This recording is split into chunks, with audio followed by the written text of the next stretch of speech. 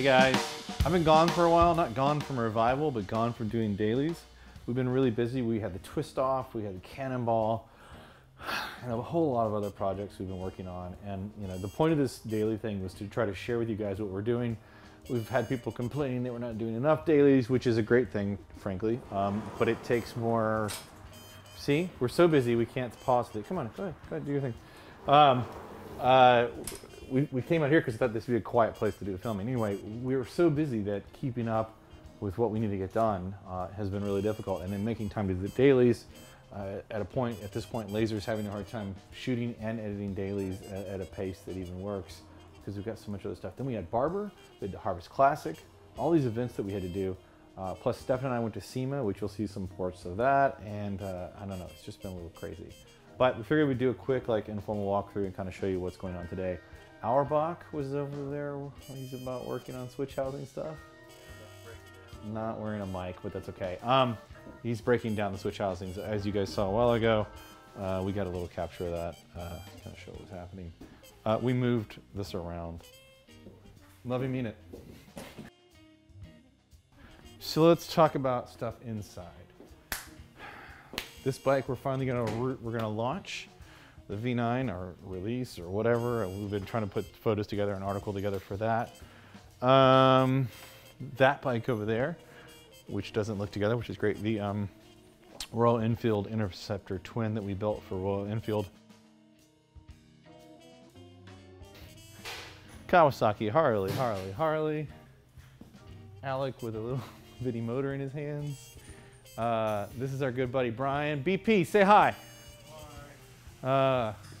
Brian, we have kind of an artist community, our entire shop, and every year, right around November, they have a thing called the East Austin Studio Tours, and we're kind of a key part of that. So we have artists that come in and hang and sell their works every year. I think this is Brian's 5th year, which is pretty kick-ass. I want to go talk to Andy about the Boyd Ducati. Andy! Oh my gosh. Are you mic'd up and ready to do this? I am so ready. All right, so let's drop the hammer. Oh, that's a really good pun. And do this. Yay! We planned that all out, didn't we? All right, anyway, don't snort.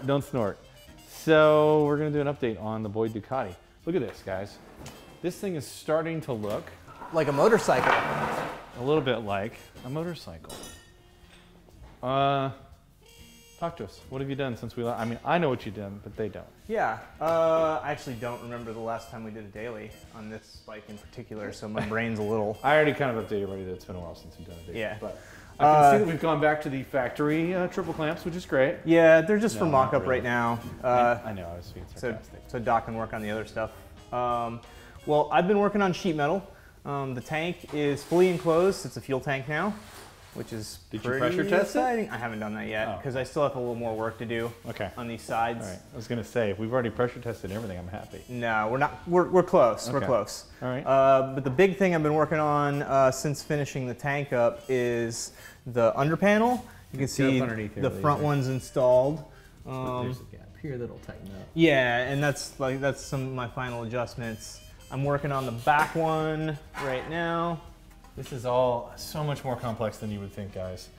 To get these fasteners, to get all this to line up and have the bodywork go right back underneath so that it looks seamless all the way around, which I've never actually really seen anybody do.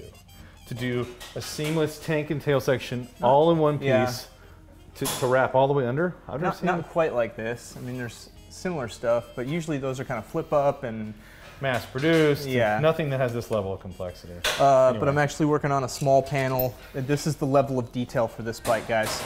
I'm working on a little panel to go in here to cover this. This is where the frame tubes go through. That's what I was gonna say. The frame tube comes right up through there. But so that we're enclosing as much of it as possible so you don't see anything in there. And this is all gonna be polished aluminum when it's all done. Me and you and only the people that watch this video are gonna know that it's even there. Yeah, exactly. And Ed. Well, if you hit it with a light from underneath, it'll reflect and it'll be super shiny. Yeah, we'll put little LED spotlights that point this way with mirror shine. But and the exhaust. And then Ty's been working on the exhaust. I know everybody online apparently thought it was me. It's actually Ty doing all that welding. Titanium, as we call him, welding stainless. Yeah. Instead of titanium. But Ty doesn't like the camera, so we won't talk to him. he doesn't? No, he hates it. Ty, you don't like the camera?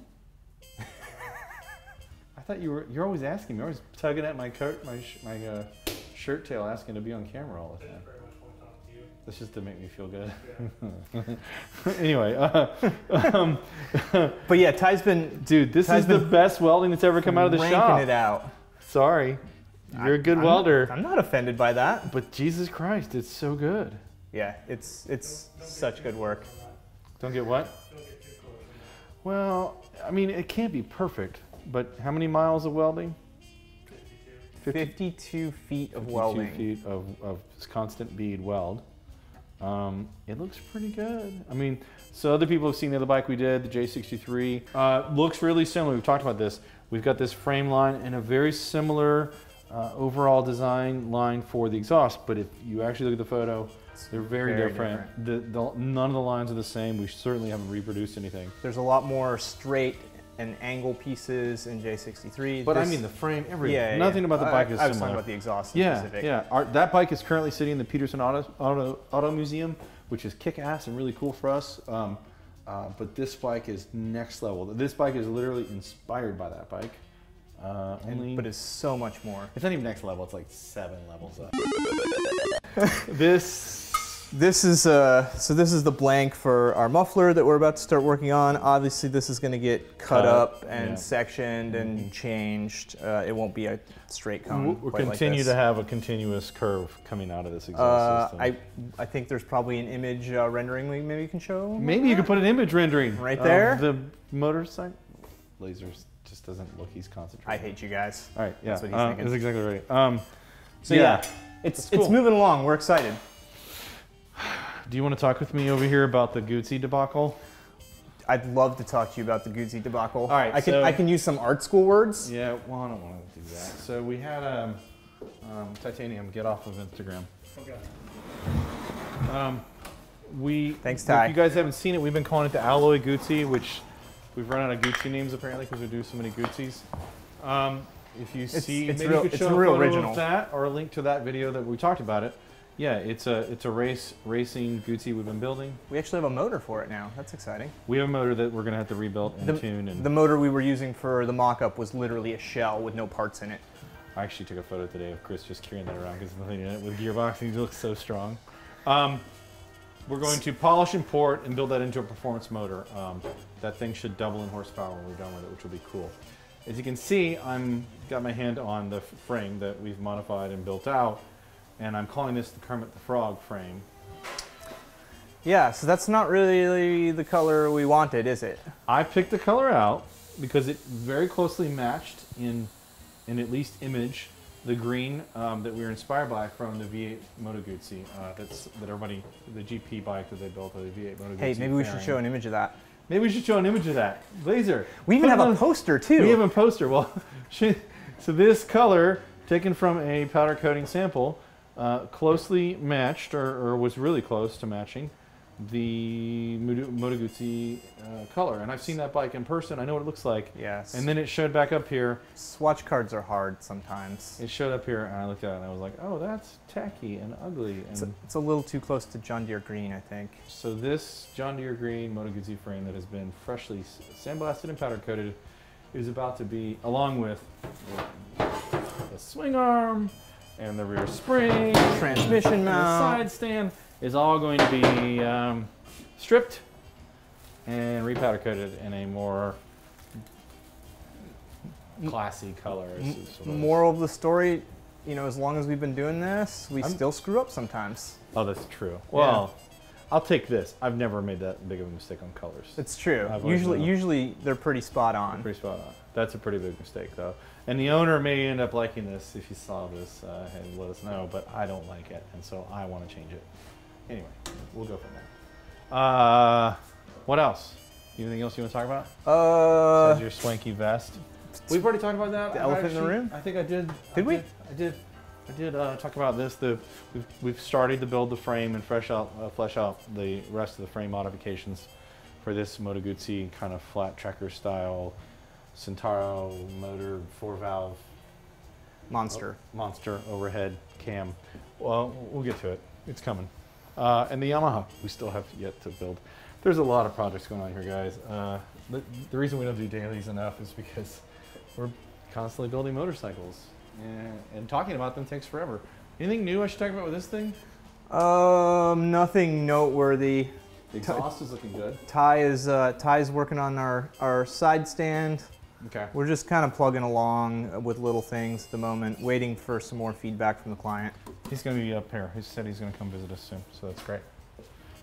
All right, thanks for your amazing interview skills, Ty. Yep. You did a really nice job. All right, come on with me. All right, bye-bye. Go away, nerds. Later. We are really pleased with the feedback we're getting about the dailies and about the workshop, about Revival. It's been better for us than I thought this would be, kind of doing these daily films. We'll try to do them more. We really still want to get in depth without getting too boring about what we're presenting. Andy wants to do some teaching videos. I know that, or at least he's willing to, being forced by us. In the meantime, please comment, like, subscribe, follow us, tell us you like us, all that good stuff. Also, build your own project, get your hands dirty. Tell us about what you're doing. Share it, send it to us. Get ready for Hand Built Show. It's in April, and that's just a few months away. Get your tickets now, because they're still at a discount. We'll talk to you soon.